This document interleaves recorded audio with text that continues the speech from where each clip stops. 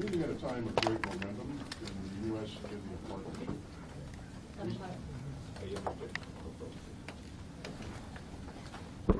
We share a vision of a free and open Indo-Pacific.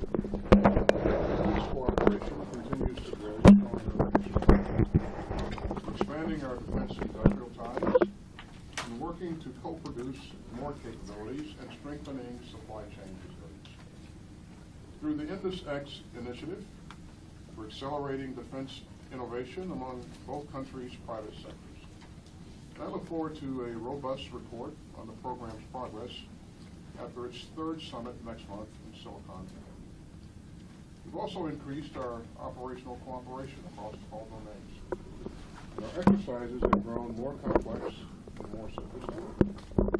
And just last month, India was one of 29 countries that participated in a successful RIMPAC exercise in Hawaii. And the Indian Navy remains an important security provider in the Indian Ocean. Indian sailors have helped mariners in distress and defended global commerce. So we are committed to deepening naval cooperation, to doing more together with unmanned technology, and to strengthening undersea domain awareness. And finally, Mr. Minister, I want to thank you for your leadership as we repatriate the remains of some of our fallen service members from World War II and finally bring them home.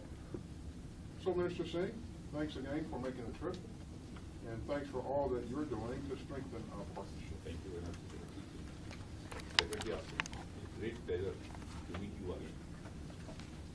I traveled without war to India in June and November last year.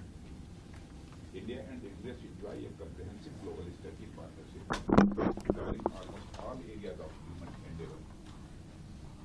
This is driven by shared democratic values, interests, a range of issues, and vibrant people-to-people gaps.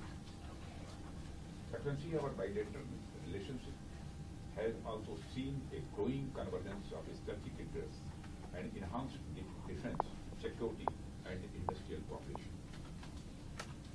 Secretary Austin, our leaders share an excellent rapport and are working together on several global issues, apart from the vast and growing bilateral agenda.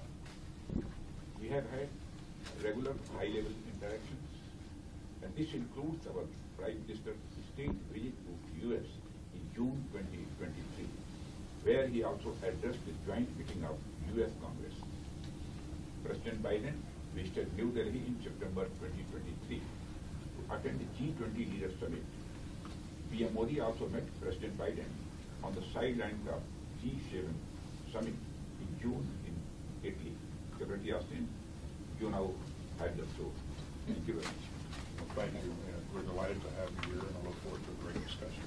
Thanks, everybody. Mr. Secretary, do you support Ukraine's return to Russia?